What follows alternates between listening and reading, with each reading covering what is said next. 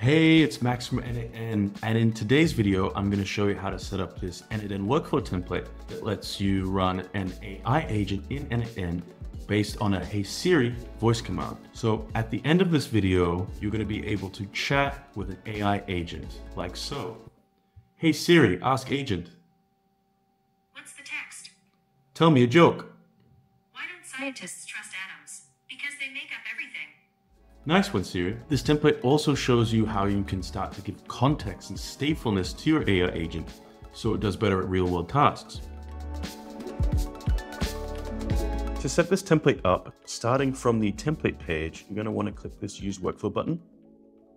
And from here, if you've already used the template library before, you're going to get this Import button.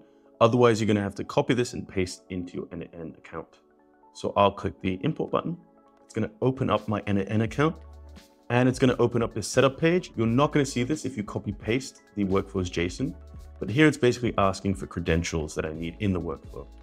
I'll add one of my Open API accounts. If you don't have one yet, you could create a new credential from here, and you're just going to have to pop in your OpenAI API key here. If you don't know how to do that, give it a quick Google. And if you don't have an OpenAI API key, this template will work with different models. So just go ahead and click skip. For now, I'll pick one of my existing ones and hit continue. This opens up the workflow in here.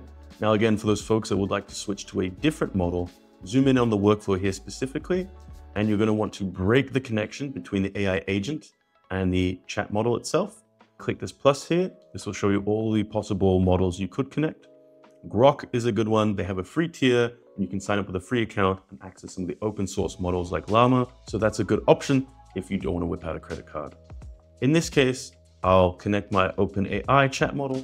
And the one recommendation I do have is try to use a faster model. In this case, I'm using 4.0 mini because this is a voice use case. So every second matters. Once I've done that, I'll want to save my workflow. Once you've saved the workflow, we need to set up the Apple shortcut that's going to run this n8n workflow. So in the setup steps sticky note here, there's a link to download the Apple shortcut. So I'll click that. It's now downloaded it to my computer. I'll show you the steps for setting this up on Mac OS. If you want to get the shortcut running on your iOS device, like an iPad or an iPhone, you'll just have to send that to your iPhone. So you can send it via email or AirDrop and just add that to your Shortcuts app. It's installed by default on most iOS devices. If not, just re-download it from the App Store. What I'll do is I'll click the shortcut. This is going to open it in the Shortcuts app, which should be pre-installed on any macOS device. And I'll click Add Shortcut. I can double click on it. And there's going to be one thing that we need to change. So right now it's set up to be getting the contents of my n8n workflow. So calling my n8n workflow, you're going to need to change this URL to the URL of your webhook trigger. If I open this up, it's probably going to be some long alphanumeric. If you want to change it to something short, you can change the path here. And you're going to want to copy the production URL. So make sure to switch from test URL to production URL, copy that, and then just paste that in here. That should be everything that you need to do. Then you can close that shortcut. So now that the shortcut is connected to my n8n workflow, you can save the workflow and activate it. Now that it's set up, you can test it.